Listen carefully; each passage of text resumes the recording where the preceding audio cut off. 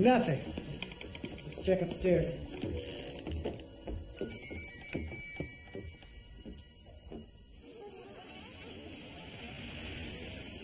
So, where's the burglar? There is no burglar. Just a kid homesick from school making false alarms. How embarrassing.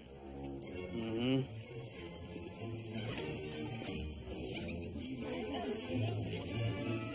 Son, this is the second time in 2 days that you've called the police.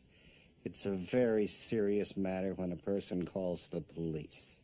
I saw a burglar yesterday, and I saw a burglar today. Alex, listen to the chief. There was no one in that house. What about Johnny Allen's dog? I talked to Johnny last night. His dog was kidnapped on Monday morning. Did he see it happen? Alex, apologize to the chief and go up to your room. Excuse me for being a good citizen. Alex? I'm very sorry. This will not happen again.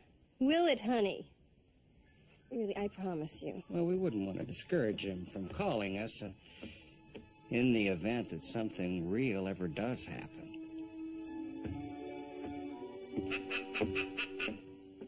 Hello there. Shut up.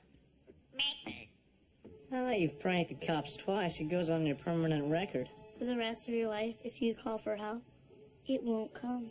Dad missed his plane. He was late for a meeting with his boss. We have to fork over much-needed family cash to the Steffens and to an evil octogenarian so they can have their doors repaired. And even worse, The world laughs, Alex. you've stained the family name.